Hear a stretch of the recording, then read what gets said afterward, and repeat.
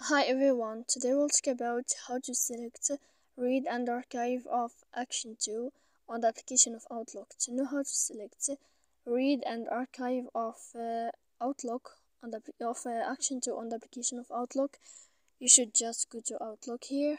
Then in this page, you will go to above to this window here. As you see in this list, you will enter to this sign of settings.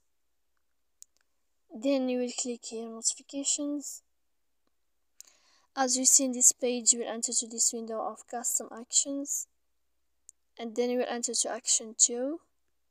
Here you can click here read and archive. As you see, then you can know how to select read and archive of action 2 on the application of Outlook. So please don't forget to support us by like and subscribe. See you next time in another video, and thank you for watching.